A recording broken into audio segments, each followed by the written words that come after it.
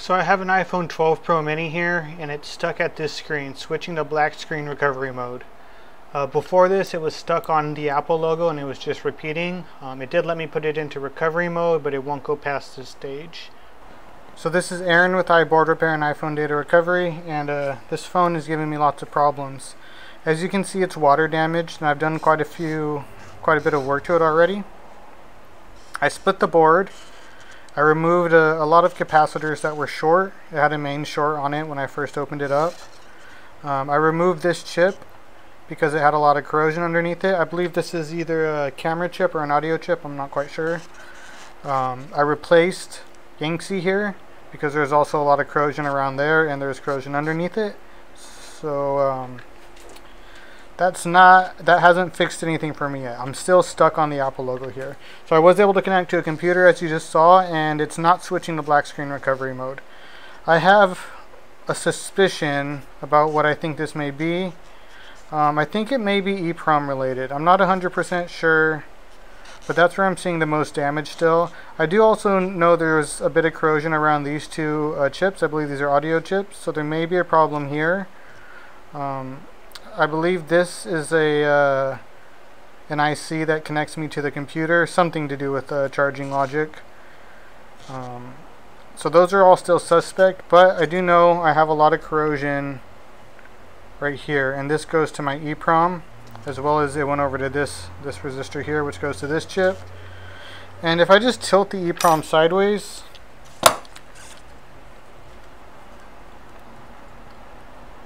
I can see a bit of corrosion underneath there. So I'm gonna see if that resistor is loose. I'll probably have to replace it.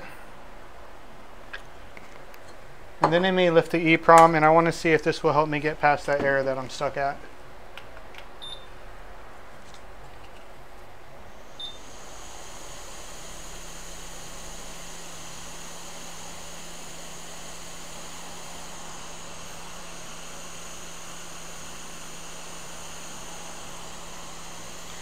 That resistor definitely doesn't look good to me.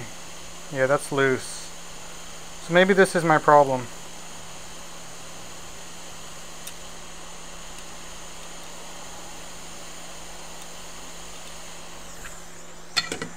So I'm going to see if I can find an equivalent resistor to that. Unfortunately, the iPhone 12 mini doesn't have net names on ZXW, so it's hard to tell what the lines are. So I just noticed that it finally went away from that screen. It's giving me error code 4045. This is a code I've never seen before, so not sure what that means. On ZXW here, however, this is the resistor we're looking at. As you can tell, it goes over to this EEPROM. I believe that is like my 1v2 line.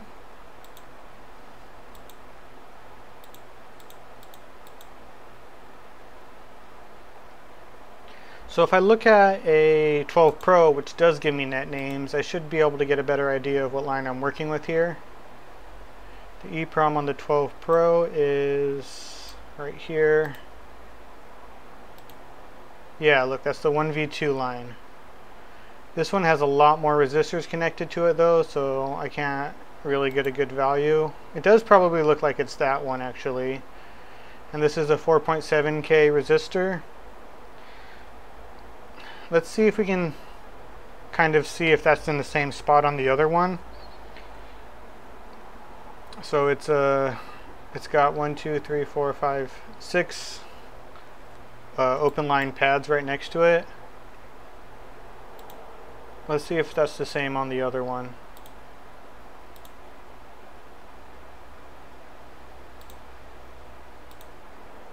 No, that's a different one.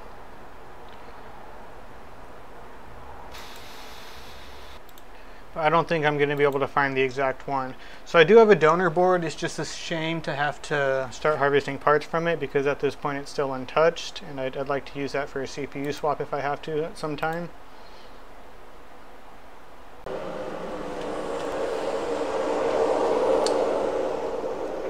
So I accidentally pressed stop recording while I was first putting this on.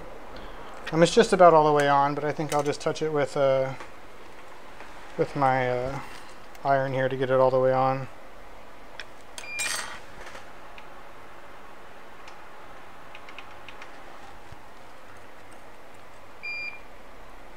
I was mentioning that I was just going to take a measurement and try to find an equivalent resistor, but it was giving me like a fluctuating reading, and it was kind of hard to tell what the measurement actually was, so I just decided to harvest it after all.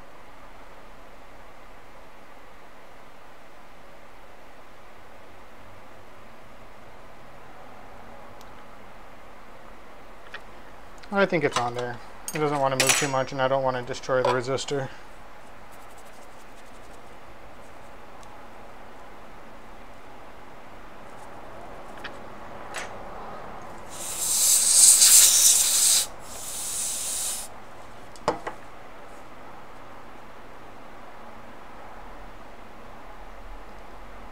So let's see if it does anything different now. So I'm very happy to report 051597. It is turning on, and it is connecting.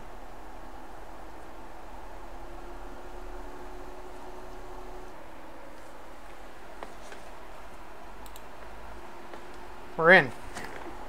Awesome. So that's great. I wasn't sure if that was actually going to work. Just so you can see again, it was this resistor here that went bad, that was causing the won't switch to black screen recovery mode. So again, I'm not quite sure the value of this resistor, but this is the 1v2 line that goes to the EEPROM here. So this is completely new information. I've never heard of this, at least, so I'm glad to have discovered it. I hope you find this video useful, and stop by again. Thanks. Bye.